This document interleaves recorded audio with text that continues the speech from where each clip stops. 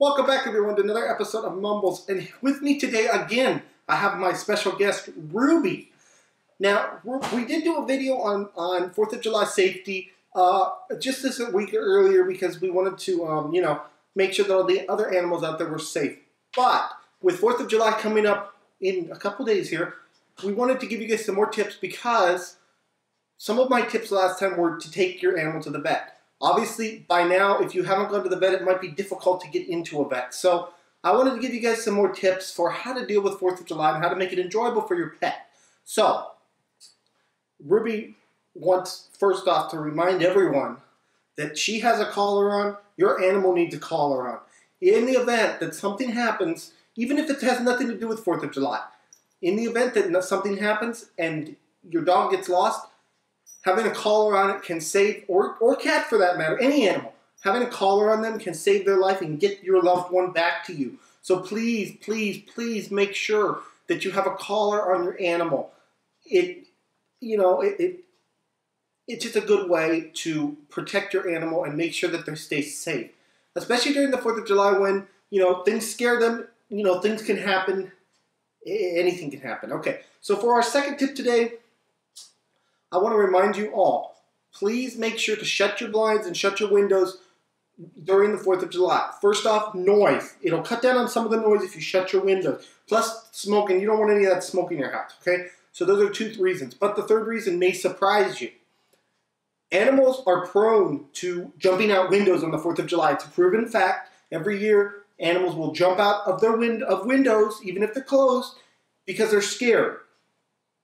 So, shutting your blinds and windows is a good way to deter them from doing that. They won't think about it. They won't see it. They can't see the fireworks. You know what I mean? So that's another good way to protect your animal. Just shut your blinds. It'll reduce the noise, as I said, and it'll make them feel safer.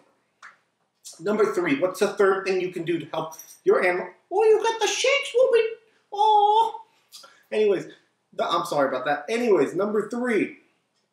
The third thing that you can do to protect your animal is try to distract them. If you're not going out for fireworks, maybe you're going to have some fireworks you're going to watch on the TV, whatever.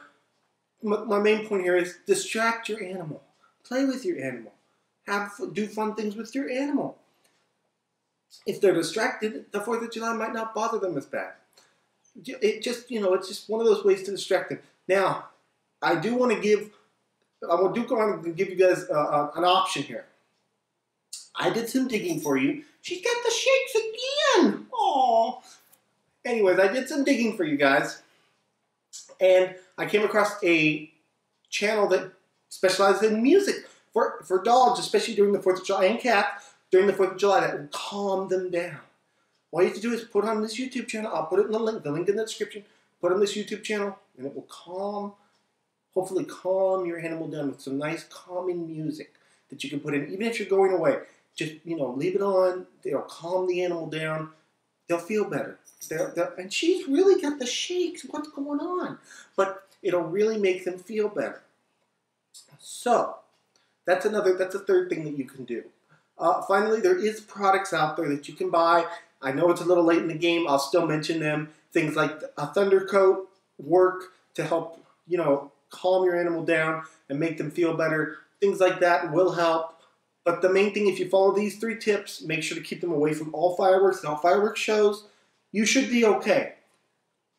This has been another episode of Mumbles, and I just wanted to thank you all so much for watching. I just really wanted to stress and do another video on this because I really, really, really worry about all the pets out there during this time of the year. So I just wanted to, kind of give you guys just a little update as to some more things that you could do. I hope you all enjoy. Ruby hopes you enjoy. Ruby wants to thank you so much for joining us. You can follow me on Twitter at _Mumbles_.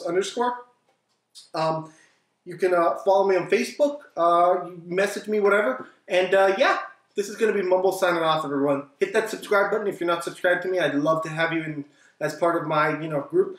And yeah, thank you everyone for watching again. Be safe on the 4th of July and have fun.